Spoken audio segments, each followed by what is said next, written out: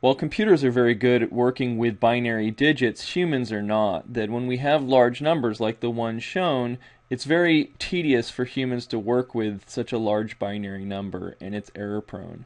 And so instead, what humans typically do is write these large numbers as hexadecimal numbers. And so I'm going to show you how to convert binary numbers into hexadecimal and back.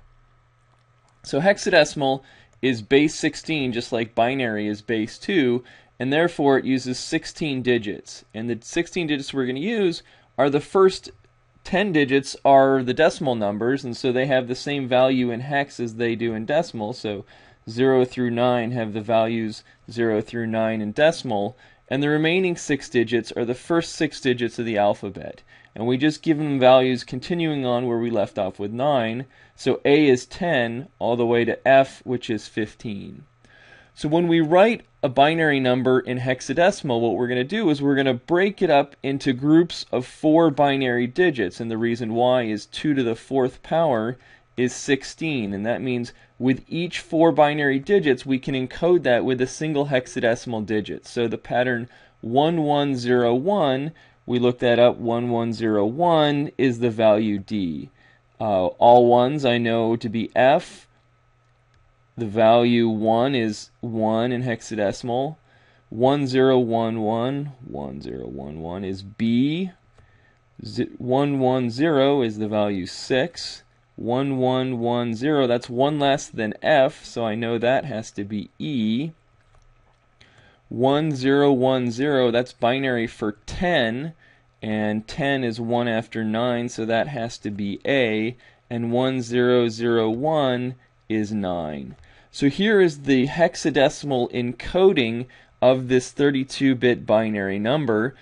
When we write that in computer code, we typically prefix hexadecimal number in C or Java or similar languages with the pattern 0x. And this allows us to know that what's follow is a base 16 number, because we could write something that would be a valid decimal number. 77 is a valid decimal number, but by prefixing it with the 0x, we know that this is not equal to the decimal 77. Instead, hex 77 is equal to 7 times 16 plus 7, because each, the 16th place, each of these is worth 16. In Verilog, we're going to instead prefix it with an H to say this is hexadecimal notation. Again, we're going to specify the size of the signal that we're giving. So this is a 32-bit signal, or 32-bit constant, and then we're encoding it in hexadecimal. So this representation is used a lot to specify things like IP addresses or 24-bit colors, so things that are large binary numbers. So to be more precise, when we're converting from hexadecimal to binary, it's really easy. We're going to look at each digit and generate the binary bit pattern associated with it. So for this 261.35 number, we're just going to get the binary representation of 2, 6, and 1, put that before the decimal point, and then the binary representations for hexadecimal 3 and 5, and put those after.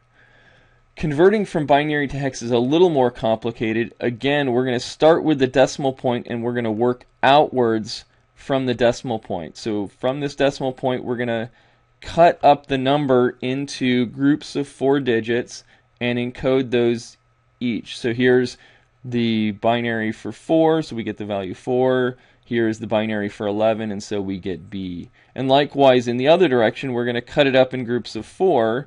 And whenever we don't have a full group of 4, we're either going to postfix if it's on the right side of the decimal point, or prefix with extra zeros. So this 11 can become 1100, which is also known as hex C.